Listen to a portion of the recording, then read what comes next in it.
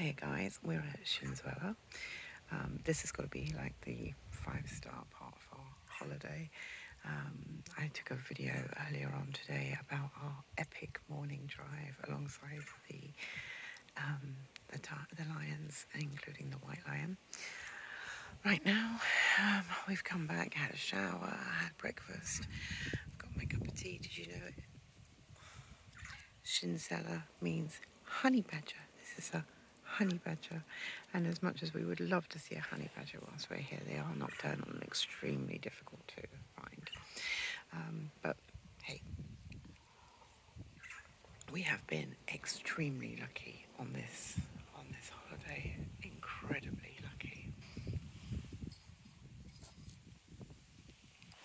So, just a quick sort of morning tour. This is the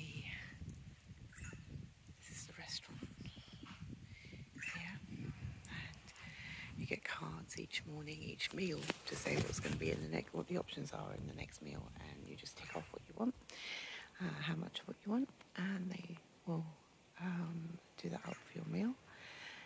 Your rides, all your rides out, all your safari rides out are done by a ranger, and who is absolutely full of knowledge, which is absolutely wonderful. And he will drive the vehicle in here for you to jump on. You can make cups of tea and coffee in there as well whenever you need to.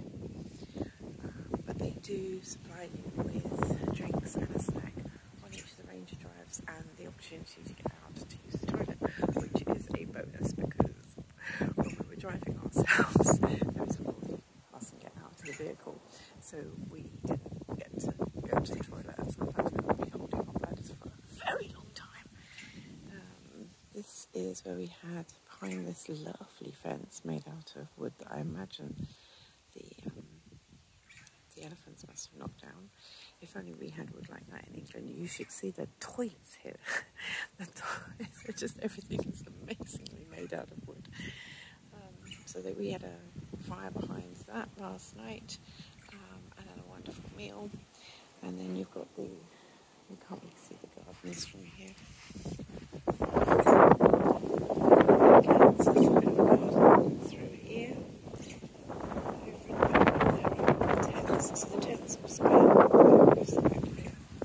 They're very private. They have got excellent accommodation. I mean, they are absolutely beautiful and just luxurious to sleep in and shower in.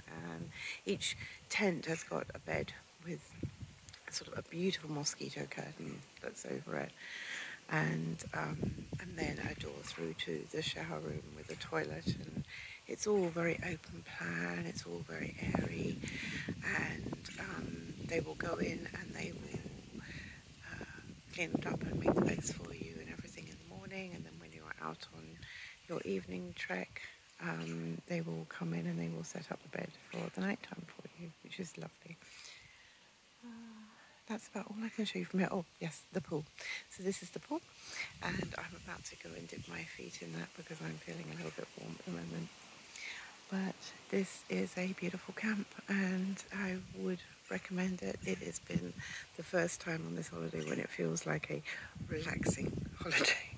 Someone else is doing all of the driving, and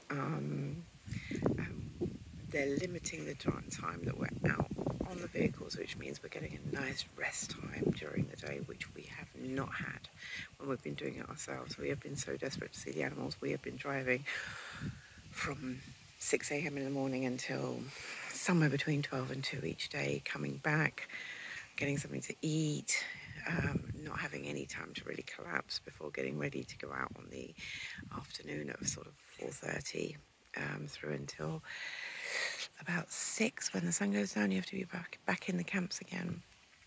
But when you're on guided ranger tours, you get to stay out a lot later, which you will have seen some more videos and tons. We've got so many photos. We haven't gone through the photos yet. We will go through the photos, but right now, just thought some small video captions for you to see what we're up to, and where we're staying and what we're doing. And each accommodation has been on a completely different budget, just to give us an idea, and you guys an idea, of what you can do and what you can afford in Kruger. So we're currently on a private reserve outside of Kruger, or on the edge of Kruger. It's in Kruger, but it's not in the government-run Kruger area of the park. There you go. I've just done a bit of a spin round for you, 180 degrees. And I have to show you because he's just come into shot. I don't know if you can see him. Can you see him? He's a little hornbill. I've become very attached to these little hornbills. And oh my God, we saw the most adorable, absolutely adorable. Oh, hold on, we've got mongoose here as well. Can you see them? Can you see them? Can you see them just there? Apparently they cause havoc in the kitchens here. But what I was saying before was that we saw the most gorgeous, most hyena. Yeah, there was a scraggy looking mum, to be fair. She was a little scraggy looking. But her youngster, who was fully grown, was the most gorgeous, fluffiest, adorable looking hyena I think I have ever seen in my entire life.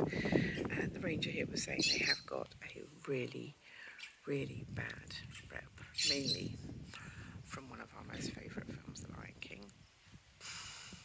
But they are actually one of his favourite animals, and they are so different to how you would imagine them to be. They are like fluffy little dogs. You just want to put your hand out and stroke them. Don't advise it. Don't do that. But that's how it felt when you saw his fluffy coat. There are photos. Check out the photos.